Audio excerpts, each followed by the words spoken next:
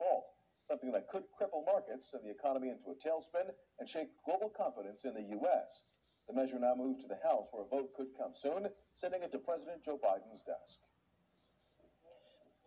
Meanwhile, in a video released Tuesday, President Biden spoke directly to the families of those killed at Sandy Hook Elementary School 9 years ago, saying the nation owes families of mass shootings more than our prayers, contending we owe them action. Biden said it was one of the saddest days he and former President Barack Obama had in office, and after Sandy Hook, they found hope in the strength of the families, feeling they could pass meaningful reform, but it came up short. He violated no law. He was legalistically absolutely correct, but it was a bonehead idea. But a mass-scale executive action like that is bound to face major legal challenges, and the White House isn't ready yet to put pen to paper. There have been questions and asks about what executive authorities could be used. That has been under review. I don't have anything to report on that at this point in time. So for now, the administration is moving forward and preparing for those payments to resume. In the meantime, Senator Elizabeth Warren tells Fox Democrats continue to talk with the president. On Capitol Hill, I'm Aisha Hasni, Fox News. The Buckhead home getting negative reviews from neighbors. He violated no law. He was legalistically absolutely correct, but it was a bonehead idea. Version of the streetcar. Some SEC fans discovered it and for $1 hopped on to get over to the stadium during championship weekend. It looks interesting. Never in the streetcar? No, but I want to. I just don't know, how. The streetcar can do for an image makeover, or better to say, an image expansion from a narrow draw of riders. The streetcar is very tourist-driven, especially with the King Historic Center and around the COP area with the aquarium and the Ferris wheel and everything like that. So those are our customers. Lawrence Graham is with MARTA. Federal dollars got the streetcar started, but there's an ongoing sales tax being collected to keep it going and even expand it. Right now, approximately 4,000 patrons opt to use it every week. If you tried it one time a long time ago and found it unpleasant, there have been some changes. For example, there are no more free rides. I don't think that was the right move to do, just because we would just have homeless people on the streetcars, and we definitely didn't want that. What is the investment going forward? $225 million to make it more than a downtown tourist novelty and extend it and integrate it into the overall MARTA grid, eventually carrying riders to the Beltline and Ponce City Market. Is there some rebranding that you all may need to do in terms of letting people know what's happening with the streetcar that's available? I believe there should be some rebranding, especially with the college students, especially with Georgia State right around the corner. So where will the streetcar be under MARTA's leadership in 5 years from now? Well, they hope that expansion to the east side will be well under construction. He violated no law.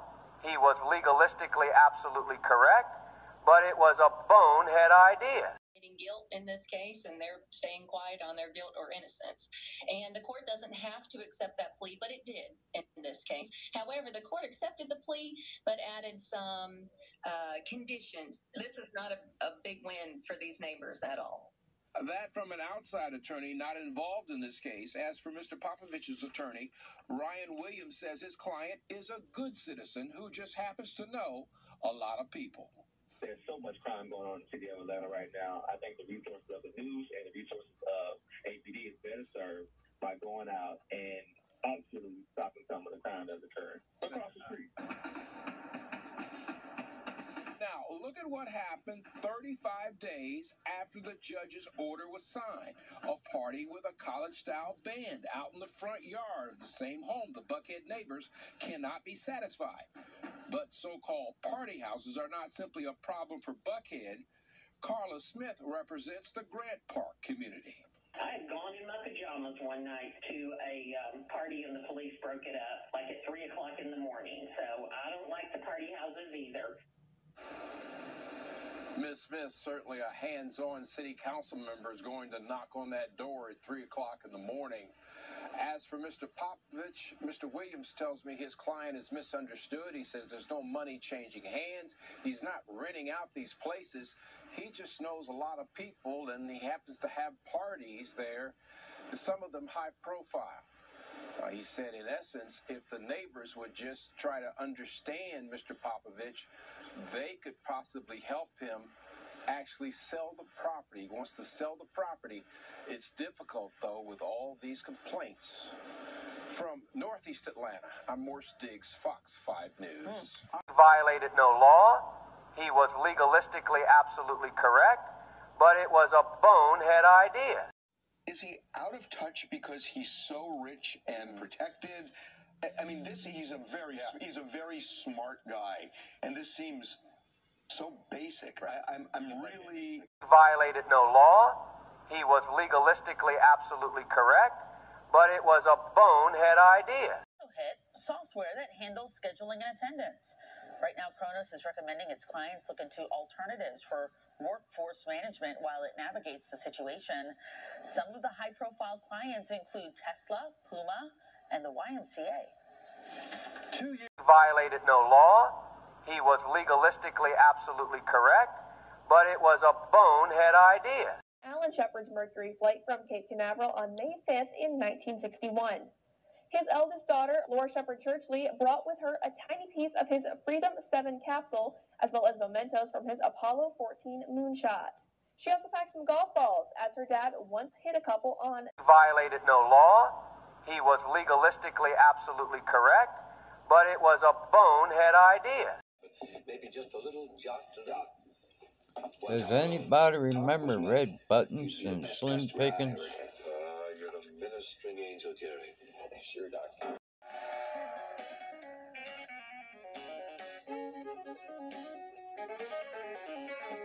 Earth down the feet above the city where I fell in love with you. If swallowed, these round flat batteries have the potential to burn a hole in a child's stomach or intestines. And if a bike, scooter, or hoverboard is on your child's wish list, be sure you pair it with a helmet. According to the CPSC, it's also good practice to check that a toy has not been banned or recalled before buying it. Thank you. Bob being a good boy. Really? Me too. But let's see, what does this say about Gordon? Okay. We haven't got all night. There's a note about your swearing. Right. You're just a little bit of potty mouth. There's one program, they counted, there was 52 swear words. In 60 minutes? Yes. That's nearly per minute. Are you sure? He's never wrong. I think I can trust the elves. I'm sorry. He violated no law. He was legalistically absolutely correct, but it was a bonehead idea. Over 900 pounds of marijuana in the U-Haul. Police say the street value was about $3 million. Douglasville police are looking for two people who they say entered Crestmark Apartments on December 8th. Authorities said the thieves filled garbage bags with packages from the apartment's mailroom. If you recognize the individuals shown on your screen there, police ask that you contact them. Criminals tend to... Correct, but it was a bonehead idea. Becomes accustomed to people, it can be a dangerous situation, whether they're physically attacking people or just from a health standpoint.